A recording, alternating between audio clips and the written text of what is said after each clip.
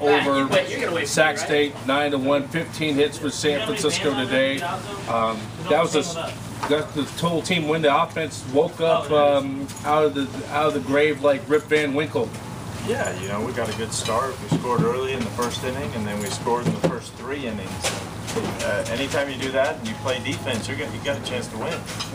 The big key, Atkinson is tearing up right now. Got 2 more singles, an RBI. He scored in a double today.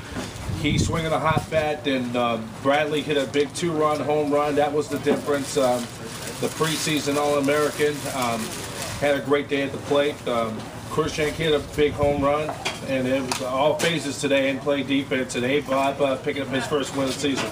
Yeah, anytime you get 8 hits out of your 3, 4, 5, and you score 7 runs with those guys, you get a chance to win. And today they were very productive, and that's kind of how we drew it up during the season. Hopefully tomorrow we got a chance someone else to step up, but you know, everyone in the lineup today was pretty good, I thought.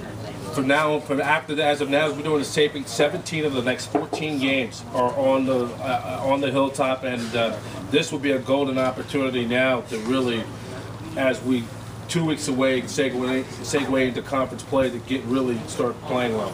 Yeah, you know, we got to get home, and we got to play well at home. We can't just play at home. We have to play well at home. So we're looking forward to it. We've, you know, 8 out of our first 9 games on the road. So we're excited to be home. All right. Thanks, Coach. Thanks, Pete. That's USF Dons head coach Nino Giarratano. The Dons win it by a score of 9-1. For the latest scores on Dons baseball and some other news, go to usfdons.com. Reporting for John Smith Field here in Sacramento. San Francisco wins it 9-1 over Sac State. Brian Professor B. Davis for USF Dons, reporting represent for the Dons for BayAreaSportsWeekly.com, the affiliation association with the Arena Sports Network.